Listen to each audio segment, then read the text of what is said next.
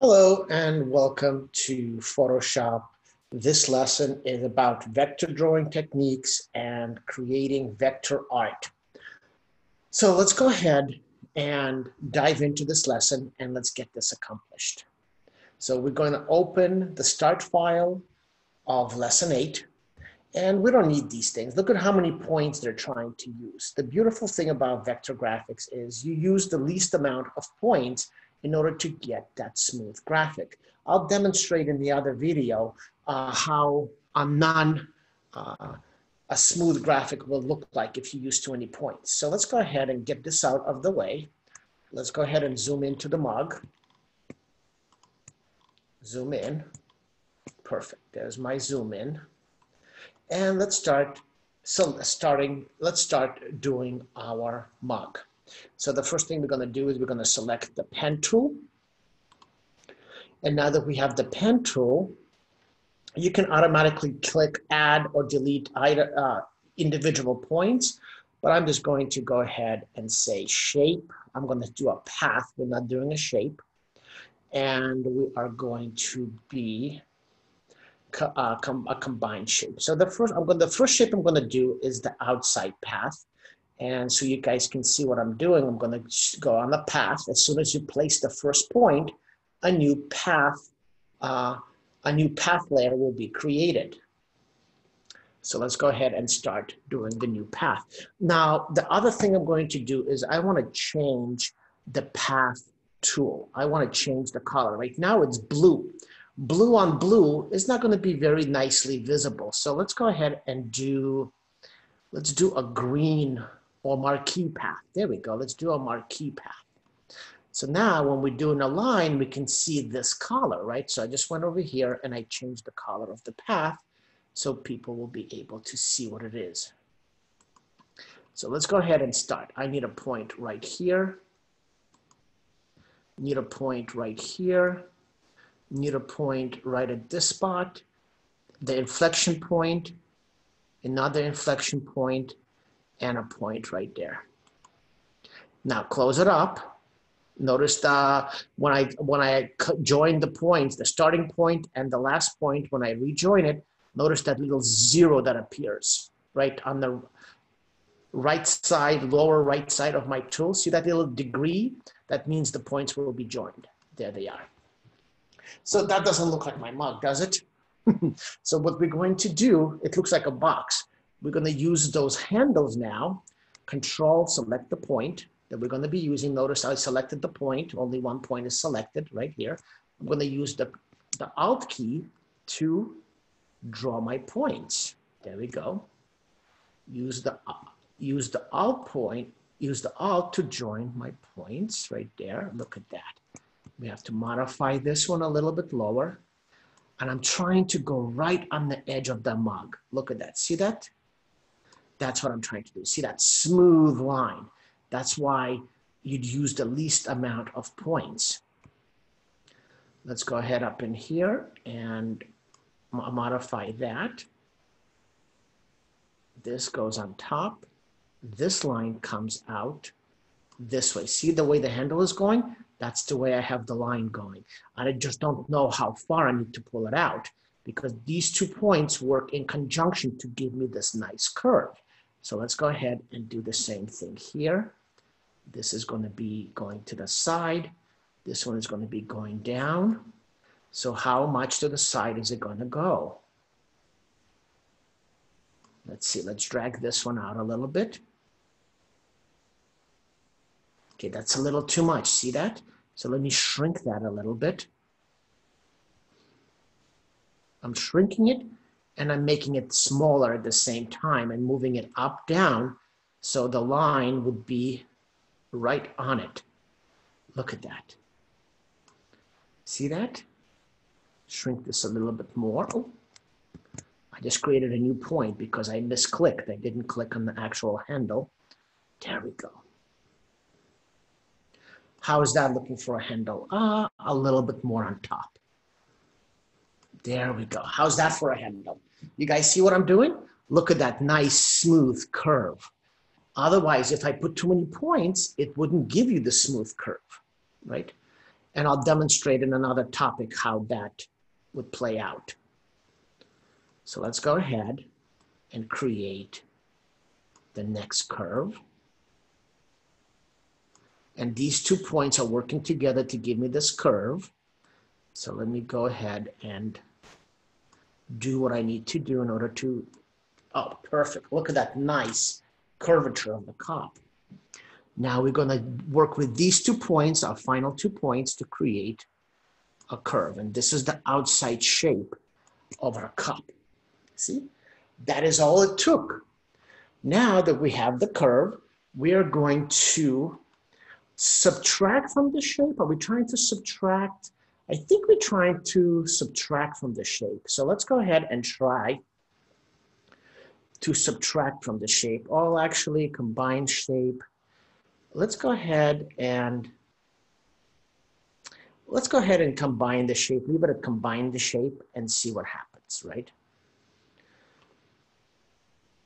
Give me 1 sec.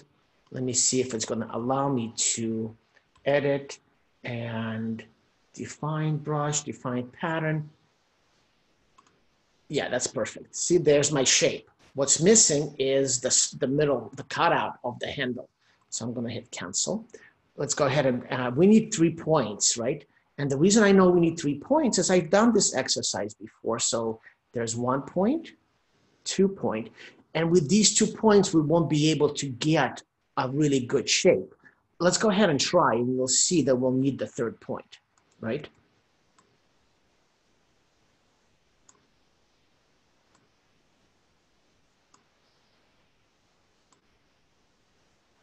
There it is. There that is. Notice I got the top handle pretty good. And let's see what we can do with the bottom handle. See that? I'm not able to get it right into there really nicely. So I need to add a new point. So look at that little plus. That little plus automatically gives me that it's going to add a point. There's my point. That's not where I want the point. So I hold down the control key and I drag the point where I want it to be. Right there. See that? And now I'm going to use the Alt key again to drag the handles to fill in that void. There we go. A little bit lower on this side. There we go. And there is my handle. See, we had to have 3 points. So now we have the working path. When we want to save the path, we got to give it a name. The name we're going to give it is mug or Vlad's mug. That's fine, whatever name you want. You just have to give it a name because when you name it, look what it says, save path. Go ahead and save it, Vlad's mug.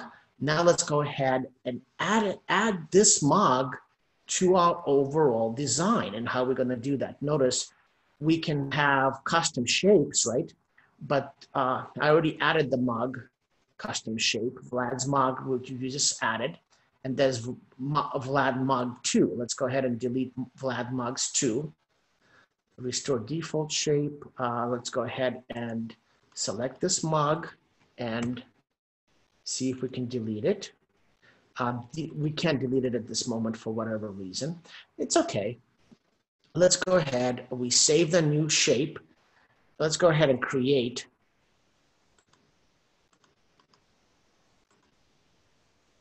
Let's see. Why is it not letting us delete? We might have to actually restart Photoshop in order for it to allow us to delete. For whatever reason, it's not allowing me to delete these 2 shapes, even though I really, really, really want to. It's okay. Import shapes, restore default shapes, new shapes group. I'm just going to put old. Okay. So now this is in the old group, which later on I'll delete. Right now, it's not letting me to delete those shapes.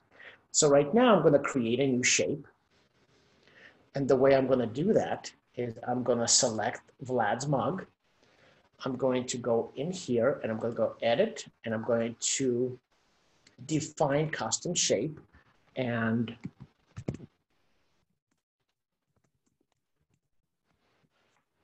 there's my mug. Wait a minute, I see a problem. Notice I don't see the cutout.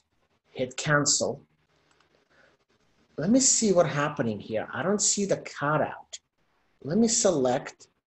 Oh, look, the cutout is missing. What happened to my cutout? Okay, there's vlog. Oh, okay, there's one cutout. Let's go ahead and undo this working path. Let's go ahead and select. Oh, I'm glad I noticed that. Look at that. So let's go back to the tool. Let's go ahead and create a selection. And let's go ahead and add to the working path. There's the working path. So we have, I'm glad this happened because this can happen to you too. So now, how are we going to combine both of these working paths to a single path? So I'm going to select them both, right? And I'm going to say copy, Control C, or edit, copy. Now I'm going to create a new path that is blank. And I'm going to paste both of them in there. I'm going to get rid of the working path. And I'm going to get rid of the Vlad's path. I'm going to rename this to Vlad New Mug. There we go. So now let's see if when we make a selection, that's the selection we want. Did you notice that? We want the outside selected and the insides, the handle selected. Perfect. Deselect. Let's go ahead and edit and go ahead and define a custom shape. Let's go ahead and select the path and then go edit, define custom shape. Notice when you don't have the path selected, like right now nothing is selected. If you go to edit, define custom shape is grayed out. You cannot select it. So let's go ahead and select define custom path.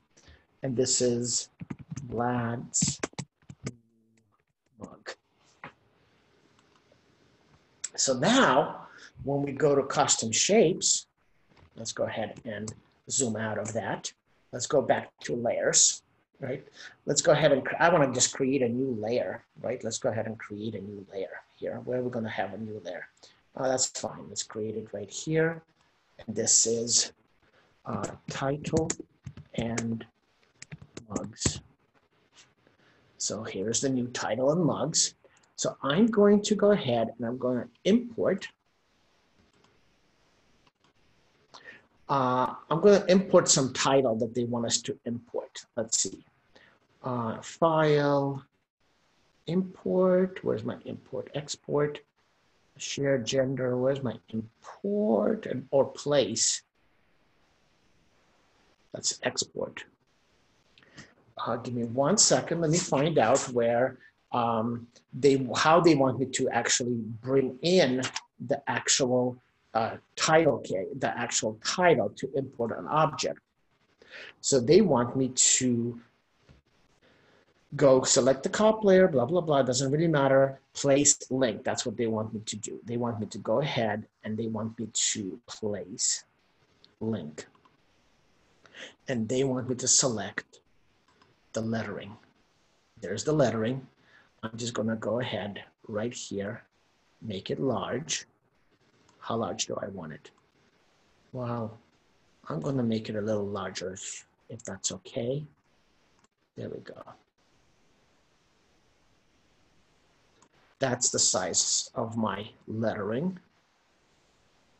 Perfect. So there's my lettering. And now I'm going to draw a mug. I'm going to go ahead, select the custom shape. And I'm going to go ahead and look at the shape, Vlad's new mug. And I'm going to draw it right in here. Actually, let me go ahead and create a new layer for that. and call it mug. And logo type, this is title. And let's go ahead and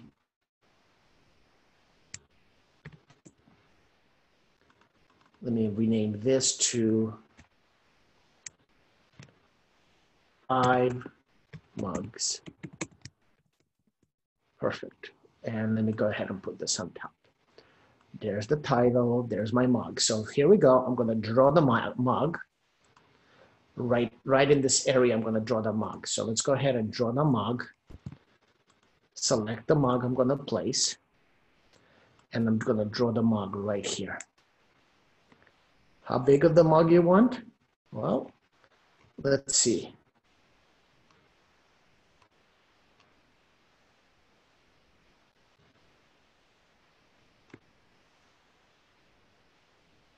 There we go.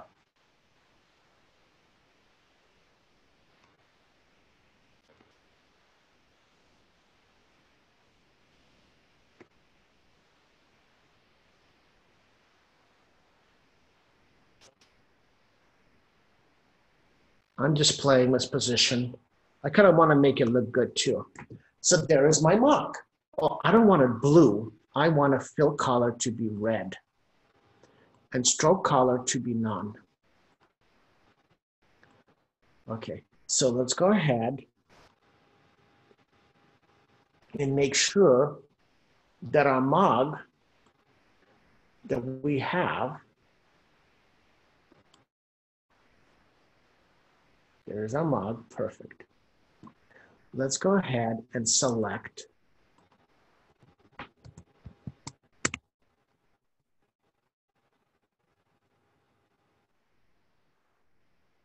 we wanted red, that's right, we wanted red. So we changed it to red with no stroke. Then the next thing we want to do is we want to give it some artistic style. So let's go ahead and zoom in on our mug and let's go ahead and give it some artistic style. And what I'm going to give them is go back to shapes. I'm going to go ahead and select a different shape. And the shape that I'd really like to select is some kind of a boat, right? A little sailboat maybe. Sailboat number 3 might actually look good. Make sure there's the sailboat. Make sure we select, we're gonna have subtract from shape. Let's go ahead and select the mug. And let's go ahead and say, let's go ahead and try to put the boat on here.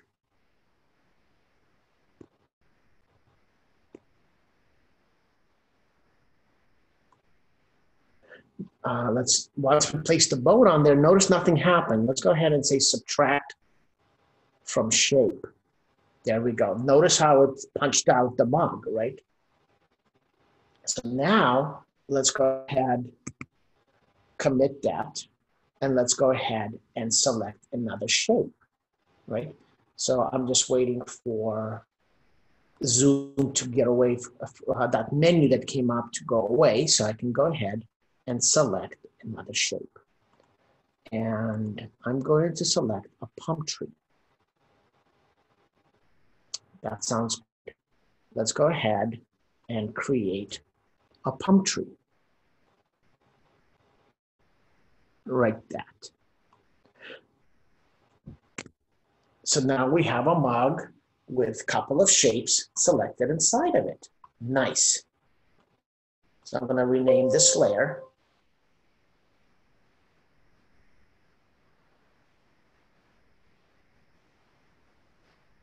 Let me go ahead and rename this layer to, let's see what I wanted to call it.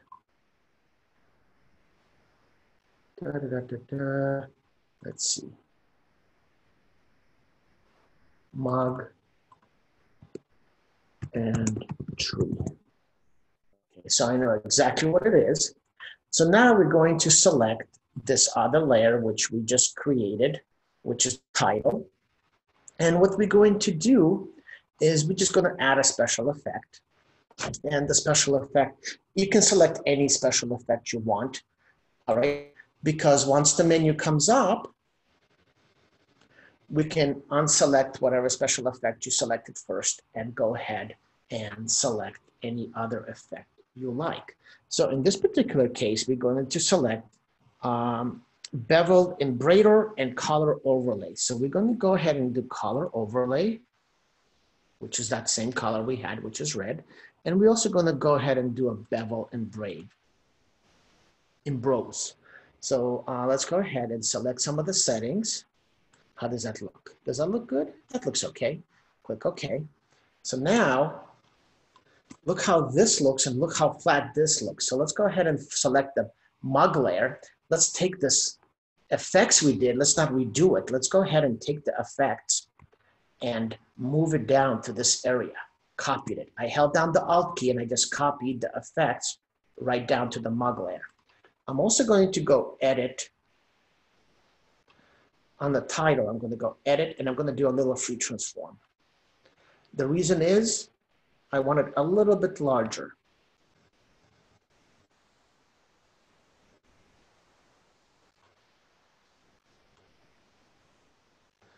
I said a little larger.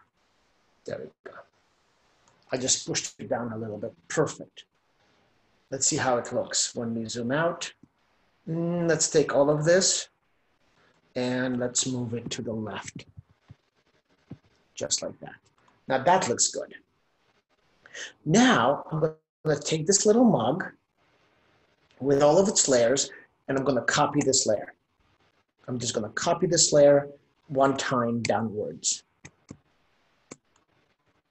Duplicate layer.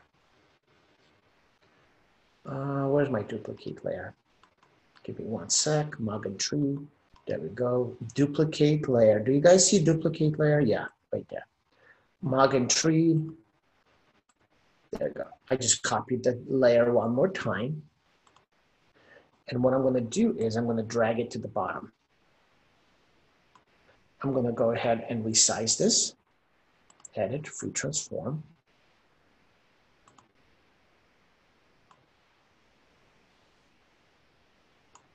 And I'm going to copy it a couple of times over. So copy, 1, 2, 3.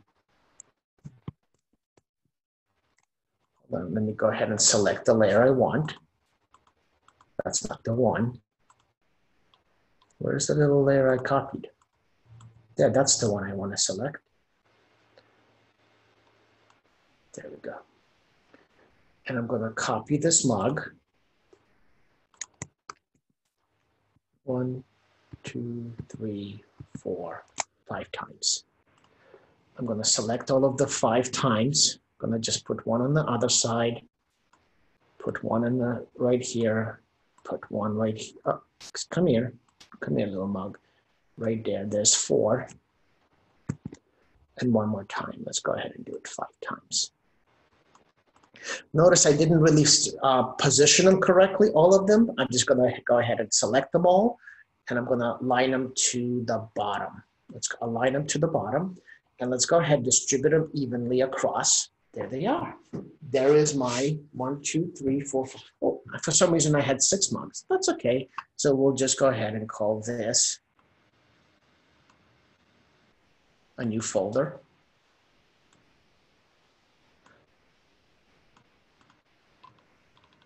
My Photoshop is acting out. Although I'm clicking new folder is not appearing, which is okay.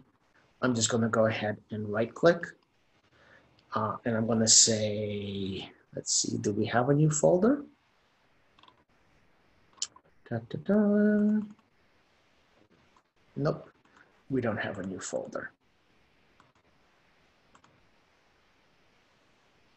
Okay, so right now we're just about done. I just wanted to make it pretty and put it into a new folder, but my Photoshop is acting out.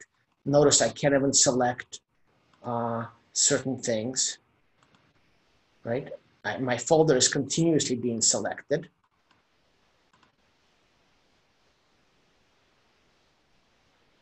I don't want to add a new layer. Inside handle, I really don't need that. I really don't need the outer cup. Notice my folder, to create a folder, is continuously being pressed. I don't know what's going on. Something has gone awry. And the best way to do it is to save your work, file, save as, give it a name, save to your computer. And this is Vlad's. We're just going to call it Vlad's. Yes. And okay. We saved it. Let's go ahead and restart Photoshop real quick.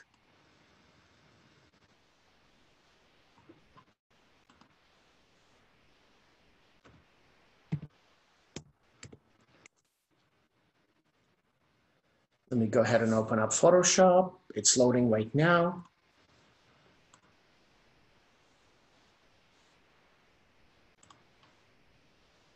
There we go. Let me do a screen share again. And I'll open up my finished work.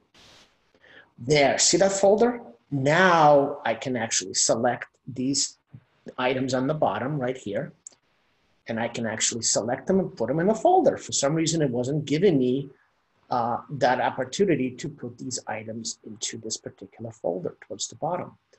Right? So I had to basically save my work, close out Photoshop, and bring it back up again. Some of these type of things do happen on multiple computers. It's just part of working with such an advanced application.